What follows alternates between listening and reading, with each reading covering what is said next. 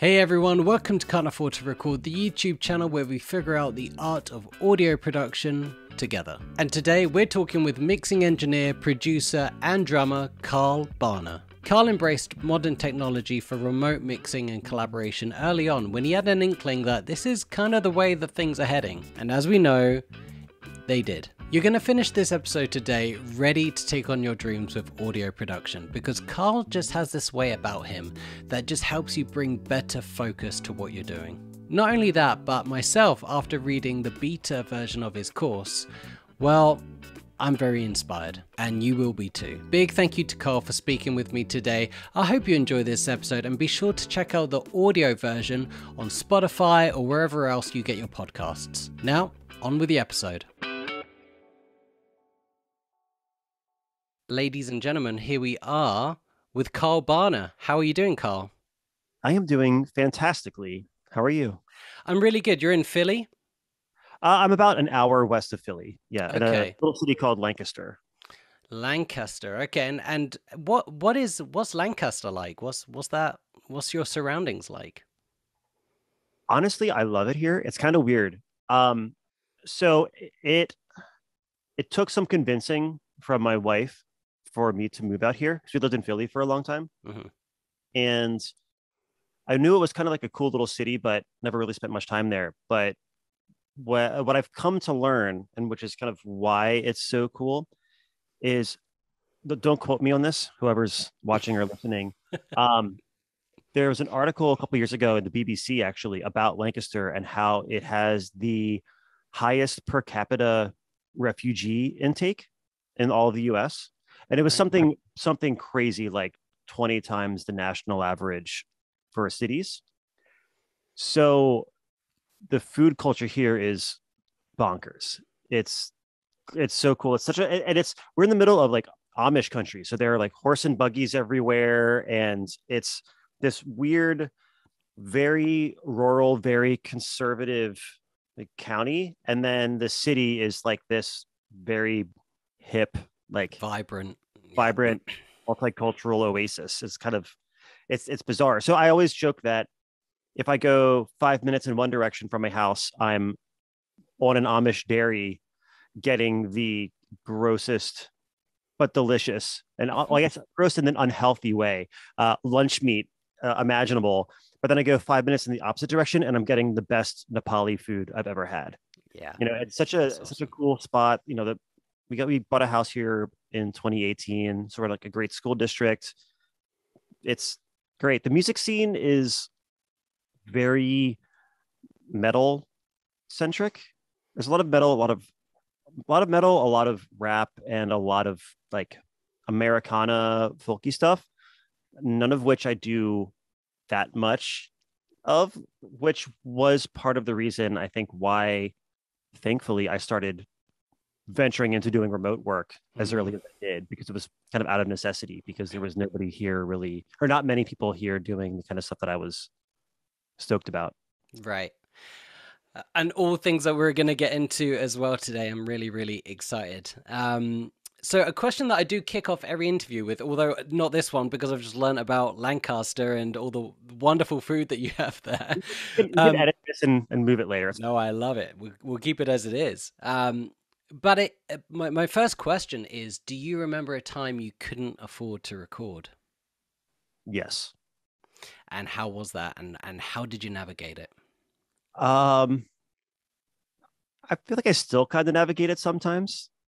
You know, I could take that kind of approach to it and say that depending on the project, sometimes just out of necessity, we have to do things on a lower budgets than other times. Like like even like yesterday, I released like an Instagram video that I made where I just recorded all the drums using my iPhone mic. So technically, like I have other stuff here and I could have done it that way, but I still like the challenge of recording with without great gear because I feel like it forces you to think creatively and problem solve. So that said, like I think a lot of my learning, learning production skills and tracking skills and engineering skills, and even from a performance standpoint as a session drummer, I feel like I've always been able to make the most out of what I have, or I've been forced to make the most out of what I have, which has then become me being able to do so. I guess I have a Hmm. lot of practice at that. It's the limitations, isn't it? And also Yeah, maybe not knowing better at the time of only having one microphone when you first start out. And I'm gonna move this, and hopefully I get a different sound this take or whatever it might be. And yeah. the Or consistent. the opposite when the mic moves and you don't realize it, and they're trying to figure out, well, why does this sound different? What happened? And then you look over and you realize, oh, it the guitarist bumped it off the guitar amp, and now it's laying on the floor. Hmm. So even those kind of situations where something goes wrong, and you can learn from that and become more aware of it for Yeah. the next round. Or it goes right, and that was the take. Exactly. There And were, it, you know, here's a good story for mm, this. So my old band cheerleader, we went out to LA to do our first like, full length album, and we were over at East West in this like ridiculous studio. We were working with Mark Needham, who's a phenomenal producer and mix engineer, and like the room that we were in, I think Linkin Park was in there the day before us, and like the one day Snoop Dogg was in like the room next to us, and it was like this, absurdly nice, studio with a ton of history. And I remember that for the main single off of our album, the verses, well, all the vocals were recorded on these, like literally $20,000 microphones. They were some like crazy, like gold plated, huge things, and it sounded fantastic. But there was just something about the performance that, after everything was recorded, our singer just wasn't really happy with, and he ended up coming over to my house, and we recorded the vocals for the verses on like a $200 AKG mic, and those are the ones that actually ended up on the record. So it's like the verse, and there's honestly the crazy part, and this is definitely due to the fact that Mark is a phenomenal producer and engineer. If you can't really tell the difference, like it's almost when it goes from like the verse and pre-chorus into the chorus, like you can't tell that the microphone choice jumped in price exponentially yeah. from section to section. And I think that was one of the big moments in my career when I realized that the performance, like if the performance is right, doesn't matter what the mic is. And if the performance is not right, it doesn't matter what the mic is. Man, you're speaking my language. It really, and this is stuff I feel like I'm sure you have to do the same, but we have to remind ourselves all the time of is you can so easily fall into there's no way I can continue my career if I don't have this microphone or if I don't have this plugin. We do that so often where it's like, do I need another SSL channel strip plugin? Or can I just use the one that I bought? Another good example. Let's see if I'll move my camera. Okay. I have a big old analog console over here that it's a like late 80s KDAC console. This specific one, like this unit was used on The Lion King on Broadway and The Producers on Broadway. And I still have the Pumbaa sticker that I used to run like my kick drum through. Now, my good friend Tom was long-term babysitting that for probably from 2017 until this like a couple months ago. And he brought it back, and it's been sitting there not being used. I don't even have it plugged in, because what I actually use every day is my Apollo twin, you know? So like it's funny because I even sold my other interfaces. So like even if I wanted to use that, I couldn't, because I have two inputs. Right. So and I that's honestly part of the reason that I part of the reason why I film things in here, like social media content, The reason that I film them at the angles that I film them at is because I want to make sure that that is not in the shot, Right. which I feel like is probably counterintuitive to most engineers, that if they have a console, they want that in every single photo because that's the cool centerpiece. And for me, I'm like kind of embarrassed by it because it's overkill. It's complete Yeah. overkill. If I'm tracking anything, I'm going somewhere else. Like I have a full studio, but if I'm tracking drums, I'm going. I want to go to somebody else's room because I want to be the one playing the drums, or I want to be the one in producer mode. I don't want to be engineering, and I don't want to bring somebody else in here to engineer in a room that they're not familiar with. I'd rather go to them, let them work in their element, so that way all of the best possible decision making is being done. Right. So yeah, so that's a It's a prime yeah example. You prime could, example. yeah, yeah, wonderful. Well, I mean, I would love, it's hard. I'm trying to think of a way to transition into your networking and the stuff you really focus on now. And I was thinking about this today, like how can I also hit on the other points that I want to hit on, but you know, I really want to get into this, so maybe we just jump straight into the deep I was end. gonna say the best way to make a really abrupt transition and conversation is to talk out loud about the difficulty of finding a smooth way to transition. So you nailed it. That's And it. well, I'm glad you recognized it. Because Yeah. now we're here. Now we can talk about everything talk about all that. Yeah. There you go. I thought I would maybe just sort of go into this with a bit of an example and maybe a slight success story on my end, which hopefully resonates with everything you do. And I kind of went through this before I actually discovered what you do and your course and all that wonderful stuff. Because I have a mentor, and I in when the pandemic really kicked into place, my live playing and the touring stuff really dried up, as it did for everyone. This isn't anything new, but I just wasn't willing to wait around for it to come back. And I was like, okay, well, I like mixing and recording and dabbling. I'm gonna go all in, and so I did, and that's how the channel started, and so forth. And I just enjoyed it so much over the next couple of years that I was like, no, actually, I think this is what I want to keep doing now. And so I got myself a mentor, and he was like, you should really go and think about your network, go and see what you got, go and make some old connections, and see if you can get those happening again. So I reached out to a bunch of people, people that I really respect, and this one person in particular. I hadn't spoken to them for a while, and so I went on their Spotify and I saw 7,000 monthly listeners or something like that, and I was like, oh boy, okay, wow. And I closed out of the app. I was like, well, no, well, it doesn't matter, I'll go and look for some other, see what else I can do and what other things. And then I was like, no, screw it, I'm just gonna reach out to them anyway. I really like their music, and I think I should. Yeah. And so I did. And to my surprise, they got back in touch with me not too long after, and basically said, "You cannot have sent this at a better time.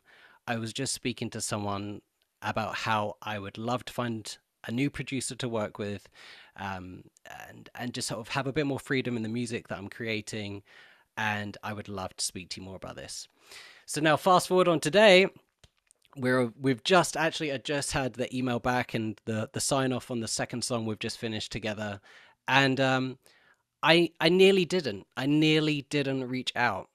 Mm-hmm. And from reading your course and listening to the stuff you do, it's just been also validating that I'm doing the right thing, or I'm on the right path. I Yeah. feel like your course I am the absolute prime example for. I'm like the target audience, and it's just been really cool. So I just wanted to like sort of publicly say thank you for validating a lot of these ideas, and from reading your course has given me loads of new ideas as well, and things that I can't wait to put into the future. But I guess after all this, and what I'm trying to say, because I've made this about me, and that's not what it's about, but what I know you have to give it a name, and the cold outreach thing can, it has to, I know you've given it that name, but it also doesn't feel like it is cold outreach, because you're reaching out to people that you either know or you respect or you love their music. That Yeah. is what comes It, first. yeah. So yeah, I think for any of the viewers, listeners that aren't familiar with the course, because it's not even out yet. Sorry if I was a little premature. Sorry. Oh, that's okay. The short version is that I've been honestly over the past like 10 months now been developing this course just about really building your confidence in your own ability to reach out to and connect with and work with the people that are making the kinds of music that you really are passionate about, and also with people that you just really are on the same page with. Like that's super, super, super important. And I feel like it's been a centerpiece of my philosophy for quite a while. And I feel like that's one of the things that I believe has helped me to be as successful as I've been. And focusing on building like real relationships with clients rather than just trying to get as many people in the door as possible. So the course is not about marketing. It's not about, anything it's not about ads.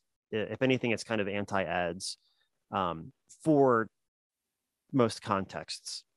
But it's really about, you know, def- defining and refining and then defining again, I guess, who your ideal client is and who do you want to be working with and what, not just musically, but personality wise. Like, are they super sarcastic? Are they pretty dry? Are they super high energy? Are they really mellow? All those different things that we very rarely take into consideration when we're talking to a potential client, or on the other side when we're talking to a potential producer that we want to hire or mix engineer that we want to hire.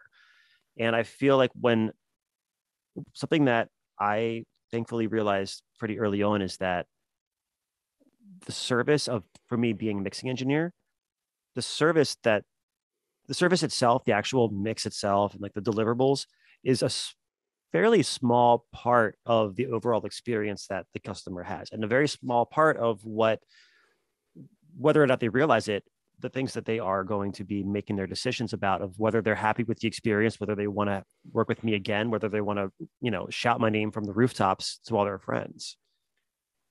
So the course is more about finding those types of people, so that way you're doing music that you're really passionate about with people that you really get along with, and therefore you're able to better serve them, and they're also going to be more likely to want to work with you more, and they generally, their friends are going to probably be fairly similar. Blah, blah, blah, blah. Their friends are, you can edit that part out, and also their friends are probably going to be kind of similarly minded in some ways as they are. So the people that they refer to you are very likely also going to be people that you would get along with. I feel like you've come from this in a way that isn't actually about music or mixing at all. It's about just being a cool person and a life and just how you treat other people. You just kind of want to have that approach of, even if you meet someone new, you kind of want that person to be like, oh, I met Carl the other day, really, really nice guy. It's not really any different. It's kind of how you want to create relationships in general. Yeah. I mean, I learned early on as a session drummer that, and I used to, I tell all of my students this too, or like my drum students, especially, I would tell them this all the time. Like when I would be considered for a gig, right? Whether it's playing live or in the studio, at any given time, there are going to be 1,000 other drummers that could play the song as well as me, if not better than me. But I want to also be the person that they want to have in the van with them for weeks at a time. I want to be the one that they want to have in the room to just make sure that the session is positive and is fun and exciting and productive. So as a session drummer, my drumming, like, yeah, it was kind of like, it was important, but that was almost like a bare minimum if you really want to think about it. But the the way that I handled myself in the sessions, the way that I interacted with everybody else in the sessions, the way that I respected people, like that's really what brought me, what made them want to bring me in and want them to bring me back. And it's all these other kind of those soft skills that are beyond just play drum real fast, play drum real fast, play drum real fast. Do you feel like you learned that from someone? That sort of learning about the hang, learning about just being a nice person and getting on with people, or was that something that you was natural to you?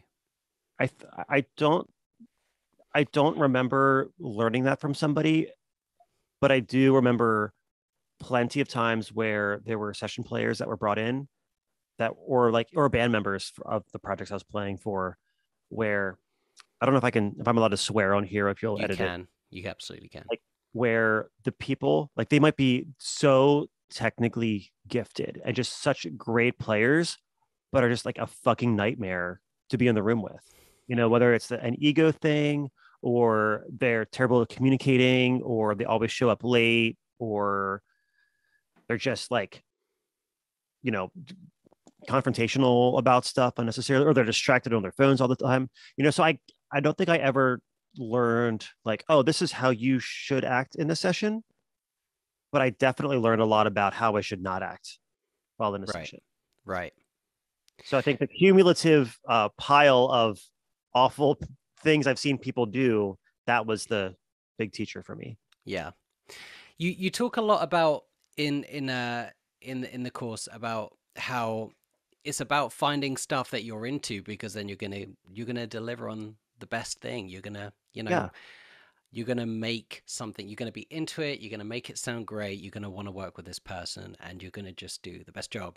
And but you're also, you do say but it's okay to visit other stuff. It's okay to, stop at the gas station and stretch your legs a little bit. exactly. I the way I describe it is that going, like, the purpose of going on a long road trip with your friends is not just to get to the destination. It's for like the journey there, right? So if you don't stop at some of the little, world's largest ball of yarn or whatever it is, like, you need those things to, as musically, it could be like a learning experience of doing a type of like a style of music that you've never done before, or it could be something where maybe you don't generally do vocal tuning, but you're tuning vocals for this project, or maybe it's like you're doing an audiobook just because it's something new and it's a chance to learn.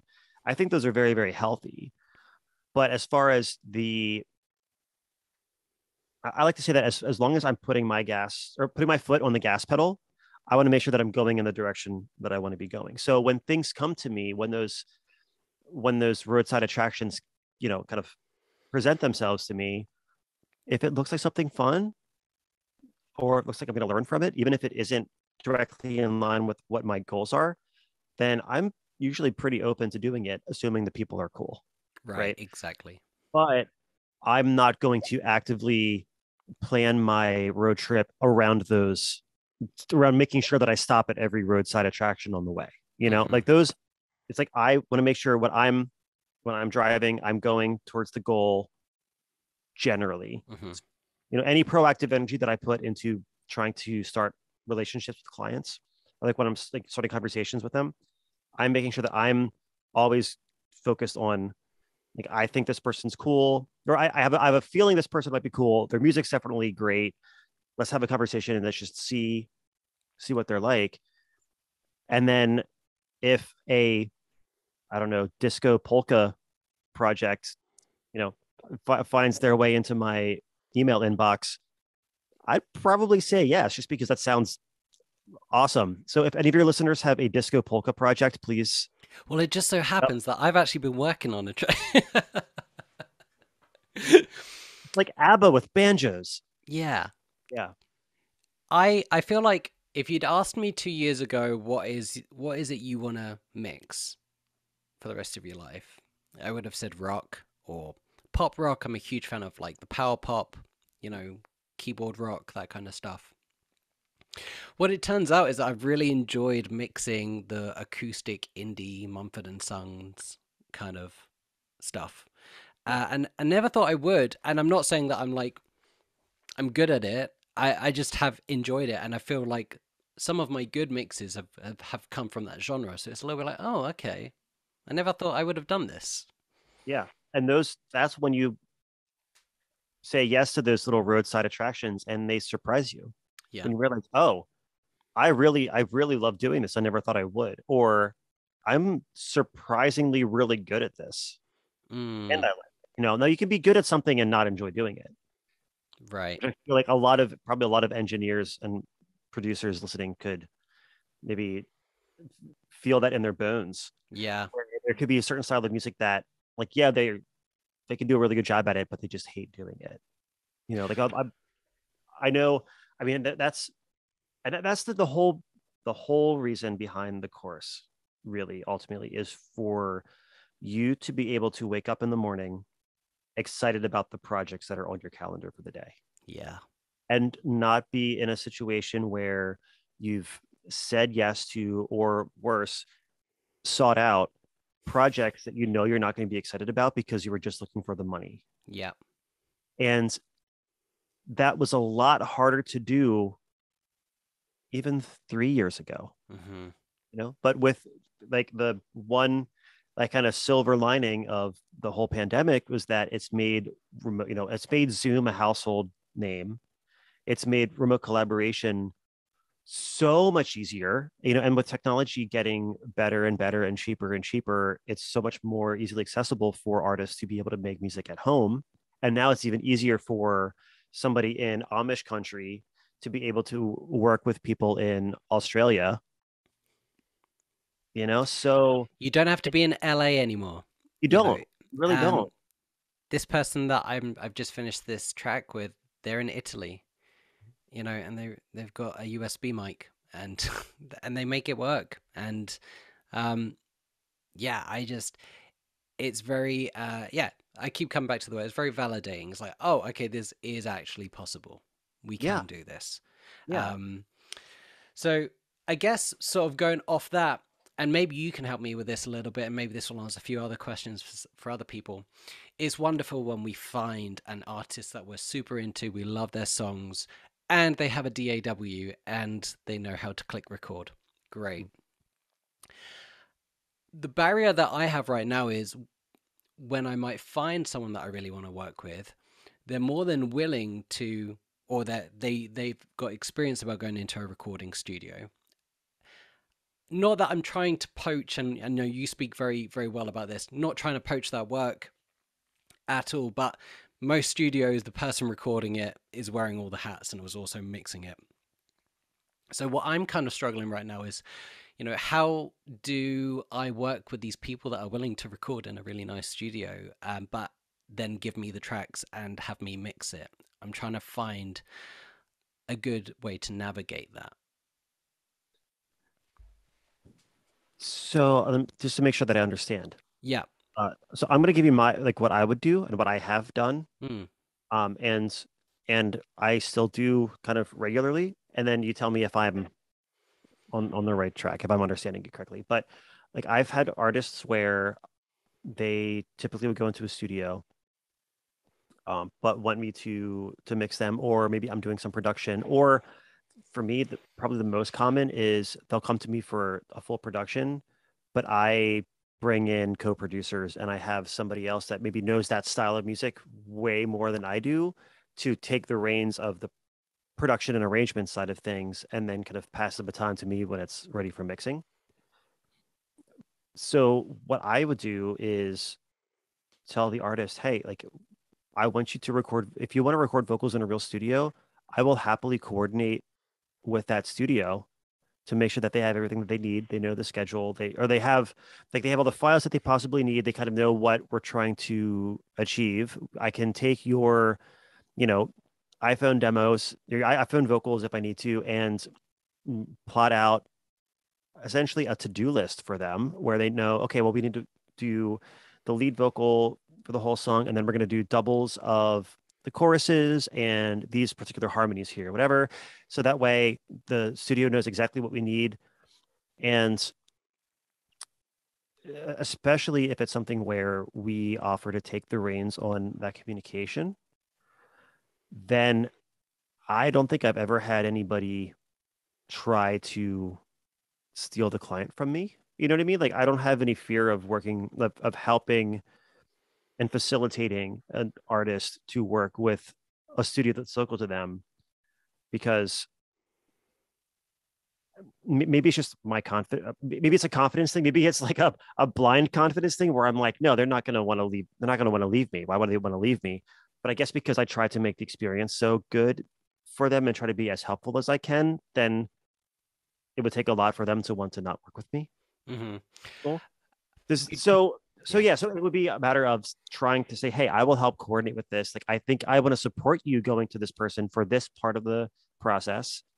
And we can work on the demo up until that point. You go in, record your vocals, and I'll coordinate with them to have them send me the session or send me the individual audio files, and then I can kind of pick back up where we left off.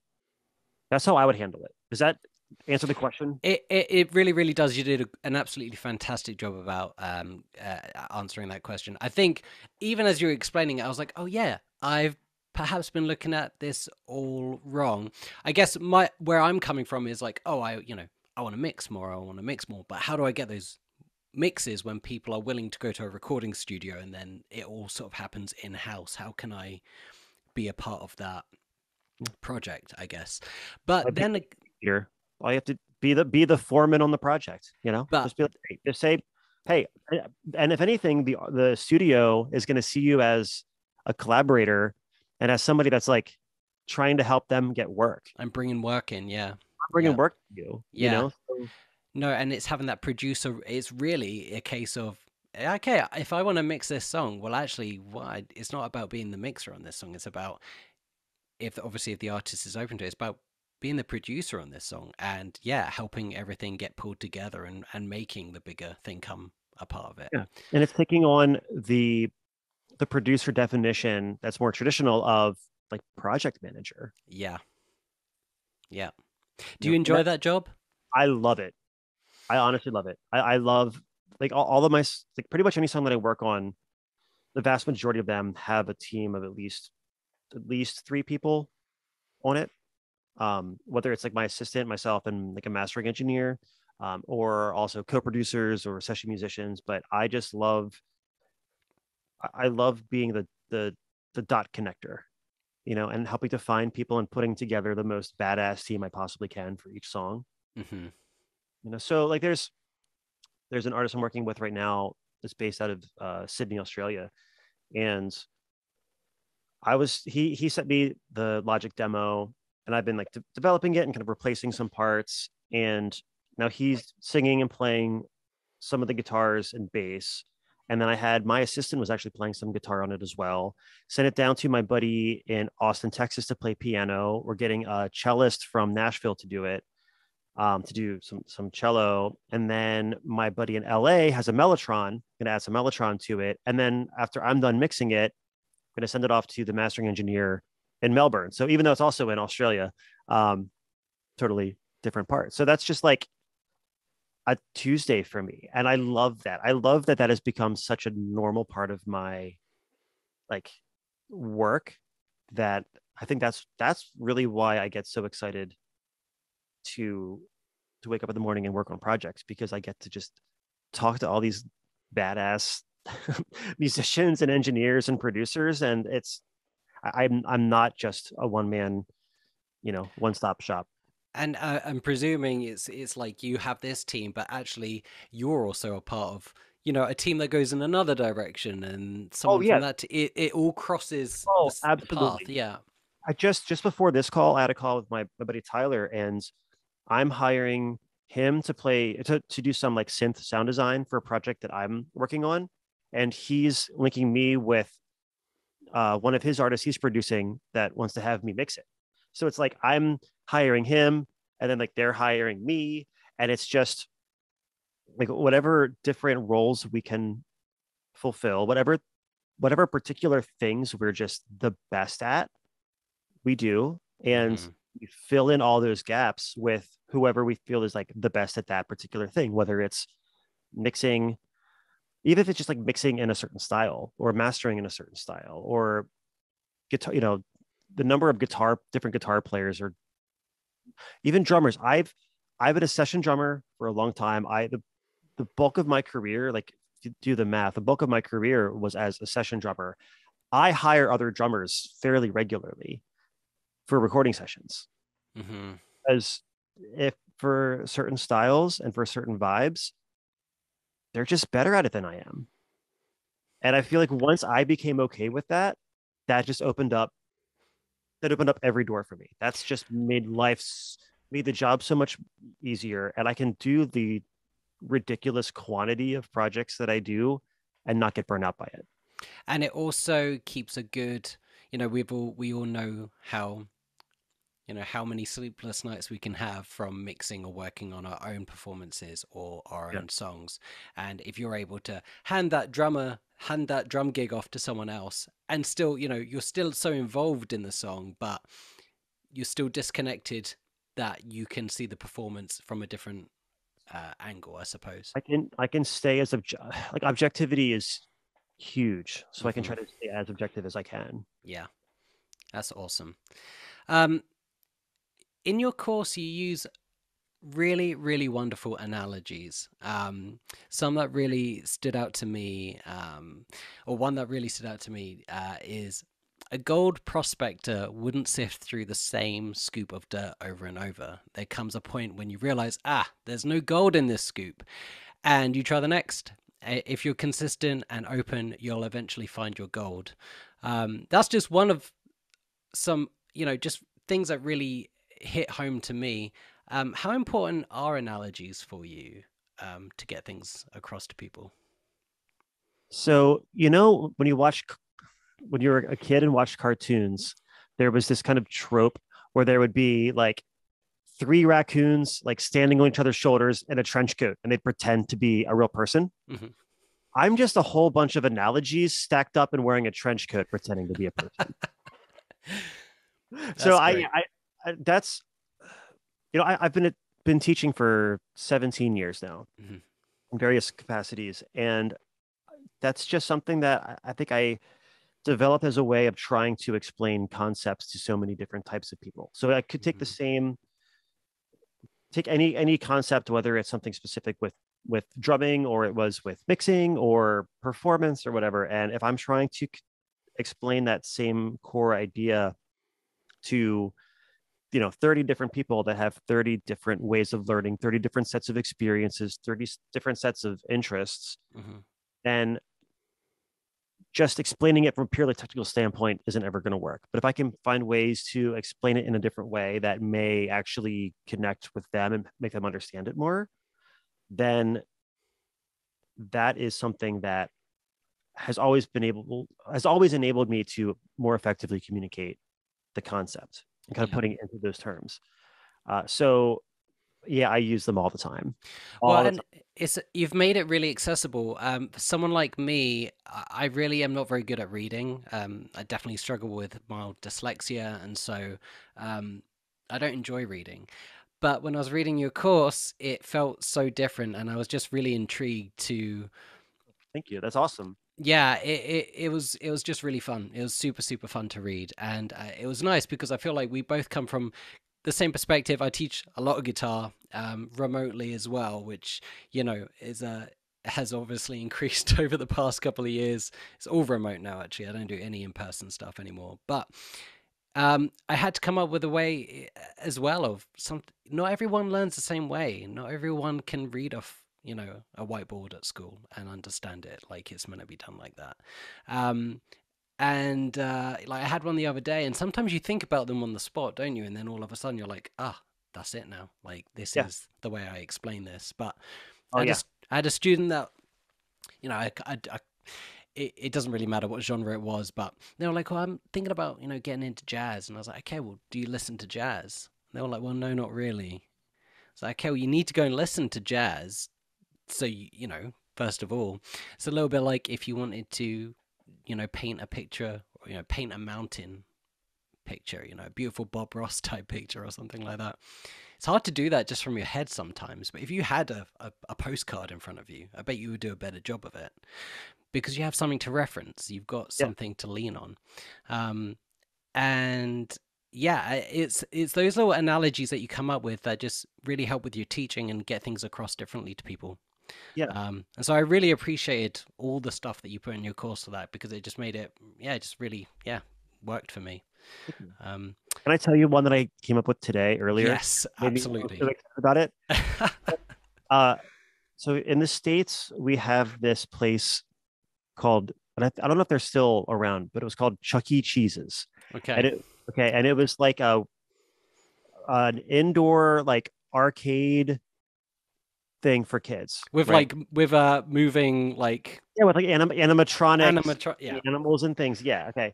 So when you go there, all of the food is it's like going to the movie theater where all the food is just like crazy expensive because they know that everyone's going to want to order it. It's how they make their money. So when you order a pizza there, or at least this is when I was a kid, when you'd order a pizza, it would be, you know, 3 times the price of a pizza at any other shop.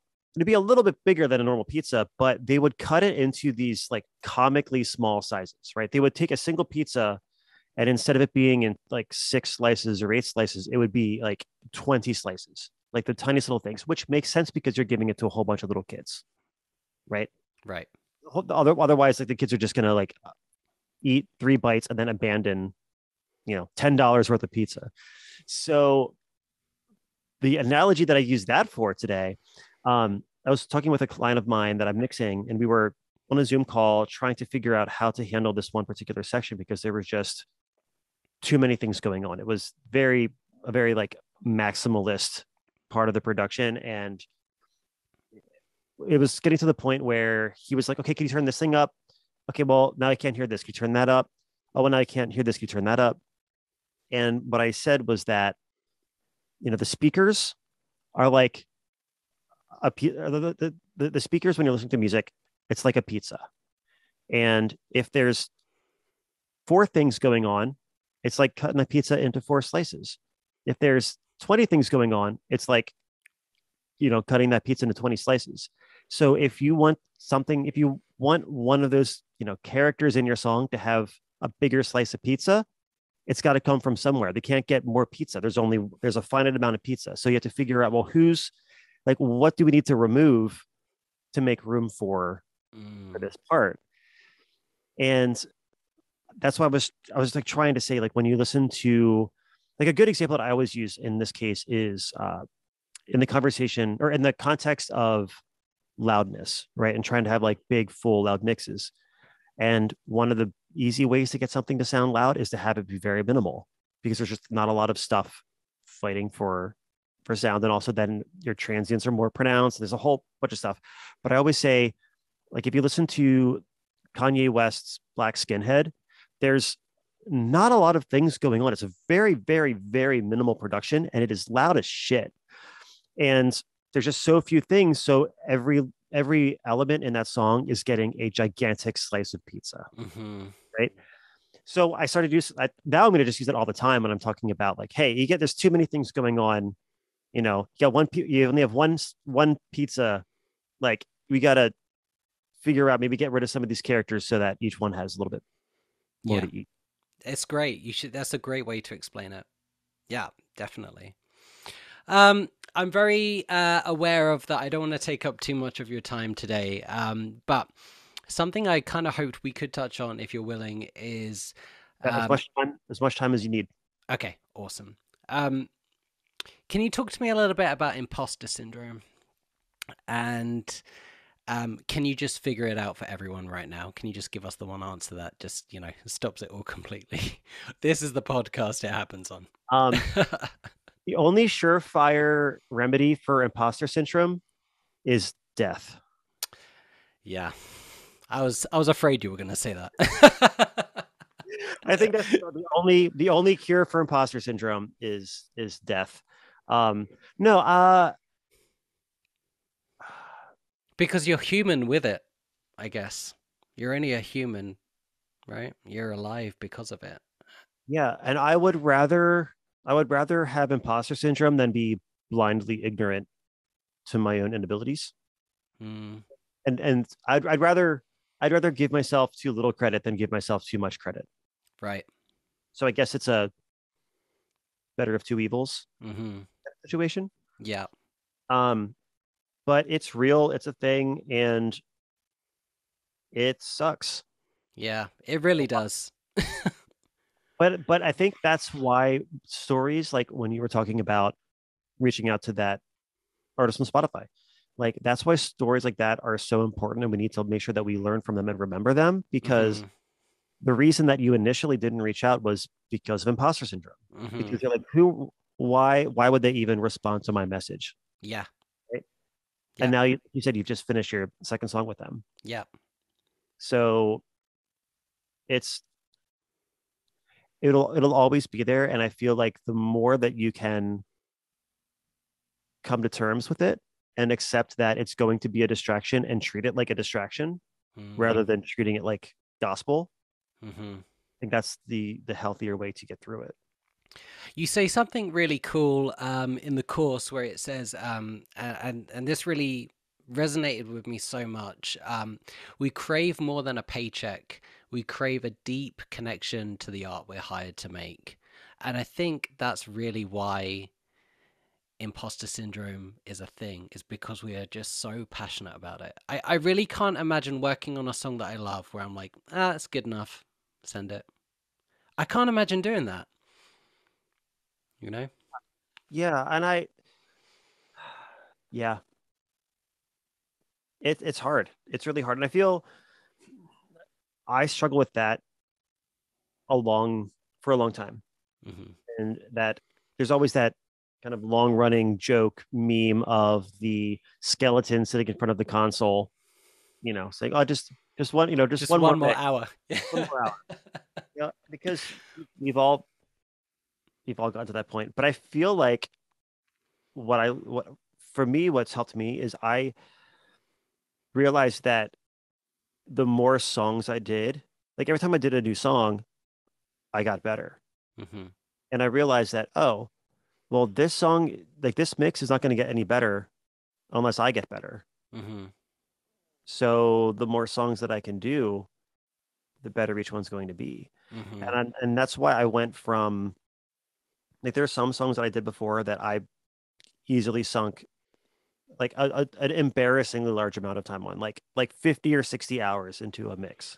Yeah. And now I get most mix ones, I get out the door in like about 2 hours. Wow. And it's not because I'm just like a better, I mean, hopefully I'm a better mixer by now, but I mean, Hmm. it's not just because I'm better at it, but it's also because I realized that the things that were causing the imposter syndrome were those little splitting hairs things that don't actually really impact the song. Hmm. And when I try to put into perspective the decision making that I do and say, okay, I can make these big macro moves, and this may not feel sonically perfect, but it is definitely moving in the right direction. And like it's making me dance, even though, yeah, there might be a weird little ring in the tambourine note, whatever. Like it's feeling right. That is more important to me now than my ego or my need to feel like I have to have some kind of stamp on the song. Right. And that has enabled me to, I think, be able to let go of things a lot Hmm. more quickly because I realized, oh, I can just make big sweeping decisions first and make big impacts on it. And then like that, yeah, I don't know. I just lost it. No, no, no. I totally, you're serving the song, and it's what the song needs. And that's it.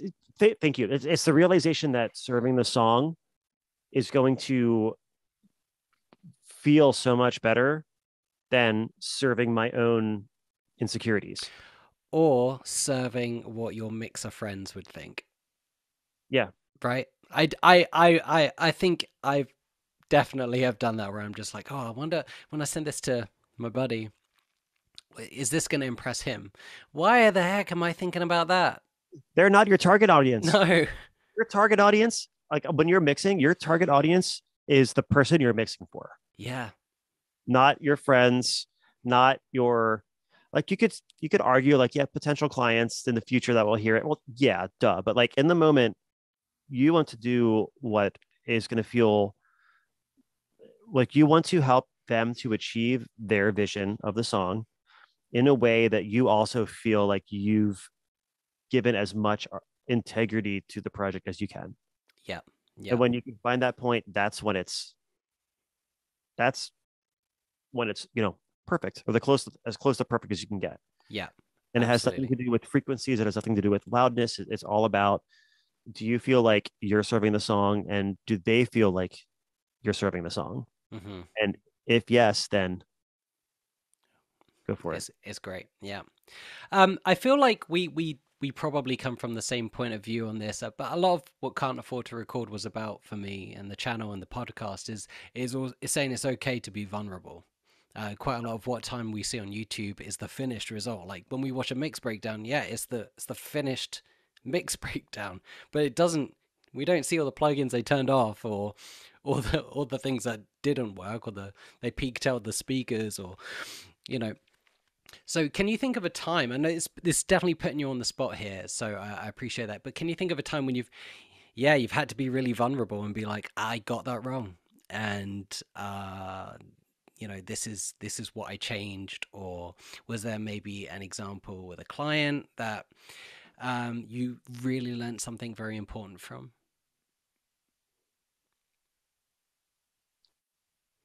I Honest answer, I don't know of any specific individual times, because I feel like that happens so constantly. Mm, And has happened so constantly throughout my career that that's like a normal, that like I look at it this way. This not the answer you're expecting, but I feel like if I hmm. don't feel that way at least once a day, then I'm probably not doing it right. Wow. Yeah. I'm not pushing myself enough.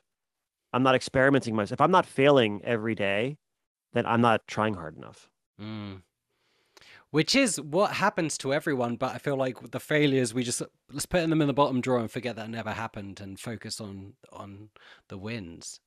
But Oh, it's allowing yourself to be like, okay, all right, yeah, I did. no, it's about learning from that mistake, or not. It's not even a mistake, but just say, okay, this probably a good practical example would be something where I am, maybe I soloed the guitar part, Hmm. and I was playing with all these plugins, and I just got this really awesome tone and it sounds really cool. And then I unsolo it and it just sounds like the dumbest thing ever, because in context it just doesn't work. Hmm.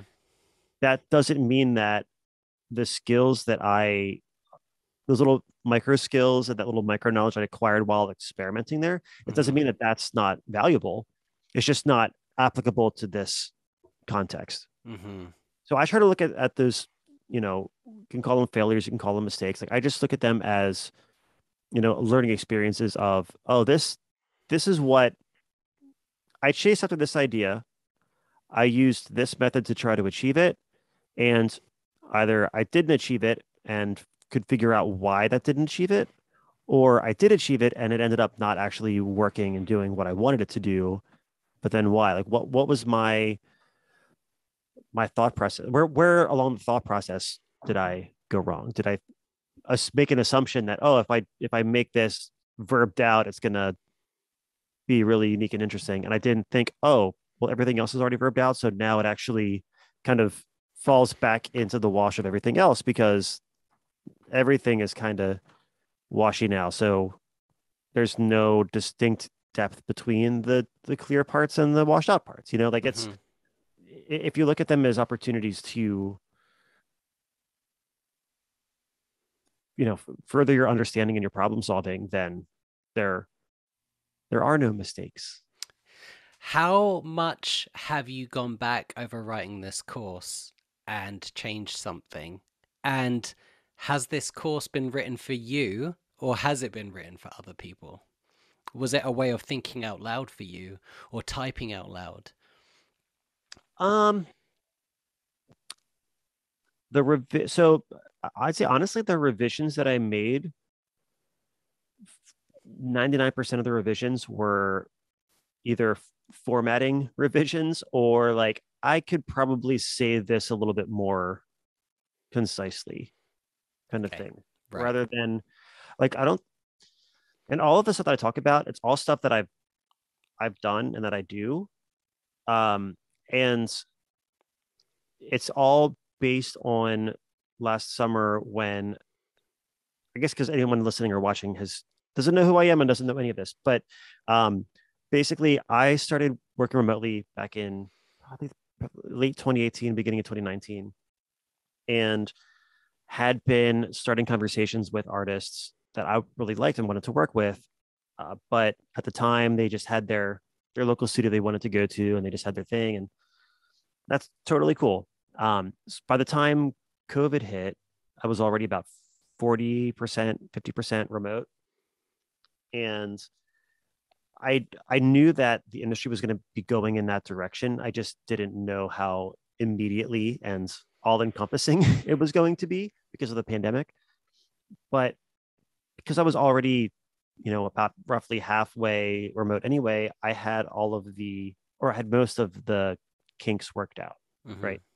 So there was this moment it must have been beginning of April 2020, like a couple of weeks after things started shutting down here, where all within the span of 1 week, I had, I think, 7 different artists that I had been talking to over the past like year and a half up to that point.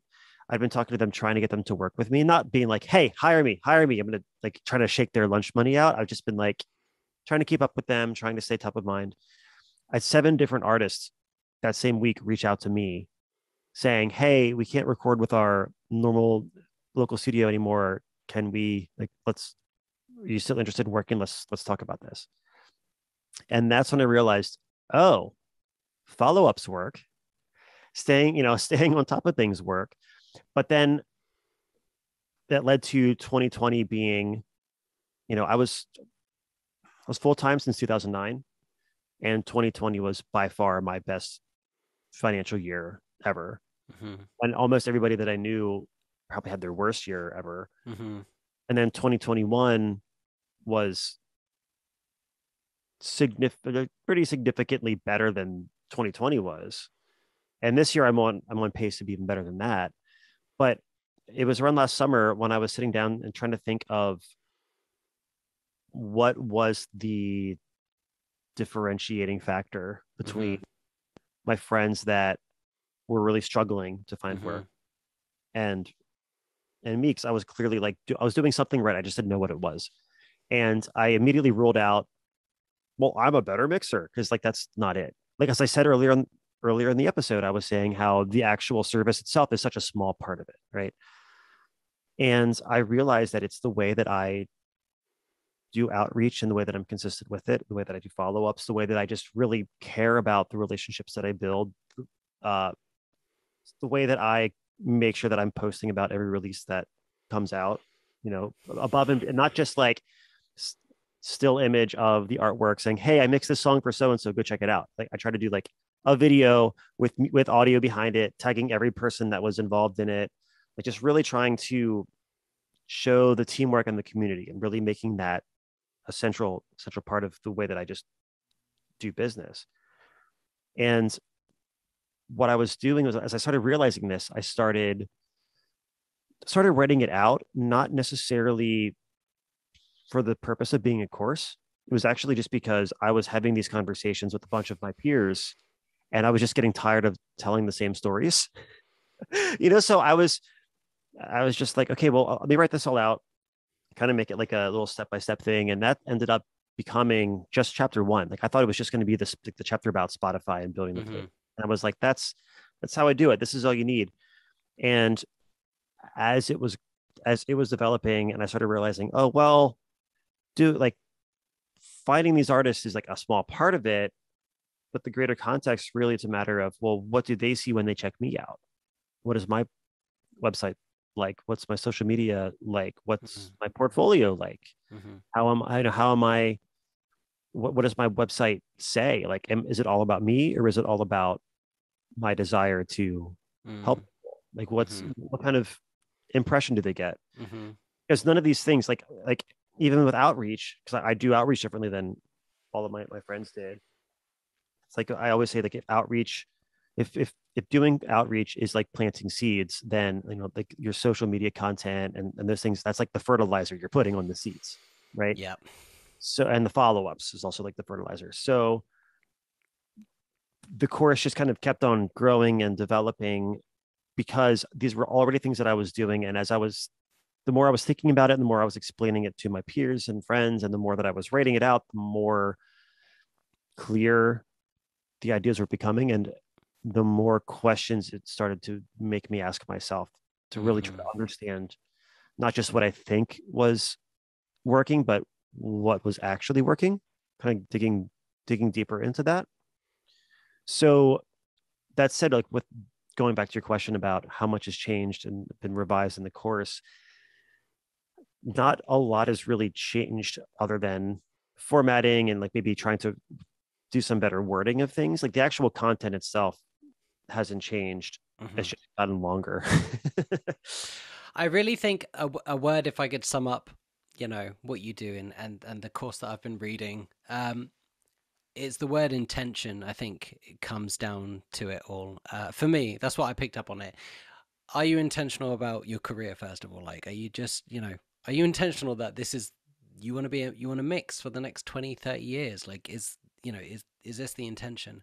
Are you intentional about who you're reaching out to because you like their music? Yeah. Is it coming from a good place? Are you willing, it's something that really made me reflect is, are you willing to still listen to that person if they never get back to you? Are you willing to still put on their music? And I was like, that one hit me really hard. I was like, oh, I don't know. I need to think about this. I need to, yeah. There's so much intention every step of the way. And it's just really great, really, really wonderful.